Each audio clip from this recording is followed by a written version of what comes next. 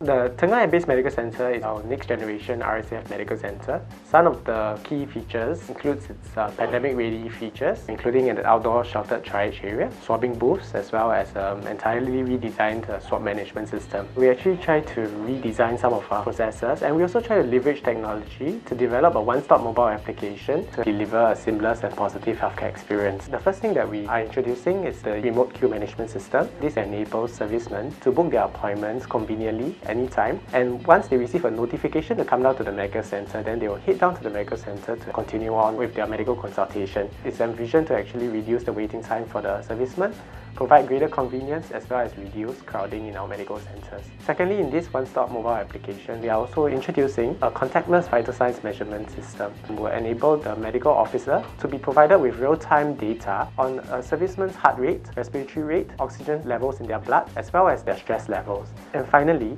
to actually ensure a more seamless and contactless healthcare experience for our servicemen, we are also introducing telemedicine via a video conferencing platform, all in one single mobile application. The medical centre also has many facilities to enable realistic as well as regular training for our medical personnel to respond to any medical emergencies in the airbase. The conceptualization of the medical centre actually began in 2016, and the actual construction of the medical centre actually started in 2018 and was completed in 2020. So back then, this was after the period of SARS as well as H1N1, and drawing from all these lessons learned from these two experiences, we already had the intention to actually design this medical centre with a pandemic-ready features in mind. And I think it's quite fortuitous that the medical centre was operationalized early this year in the midst of the COVID-19 pandemic period, so that we can actually conduct our medical operations in this new COVID-19 normal. This medical centre is pandemic ready. As you see that at the foyer, we have a bigger area for medical screening and external dispensary, isolation room with a separate ventilator. We also have a large waiting area for patients to maintain safe distancing. As you see, our new tube kits that actually show the professional image of the medics, and now patients also has confidence with them. Some of the challenges that we face operationalizing this medical centre actually involves the moving of our operations from the old facility to our new facility in the midst of the COVID-19 period with adequate safe measures in place.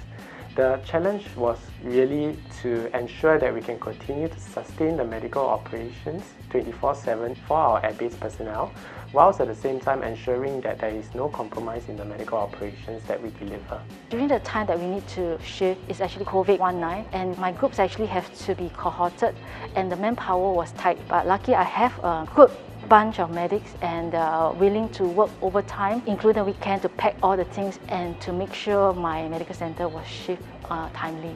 This new Tengah Medical Centre is a lot more modern.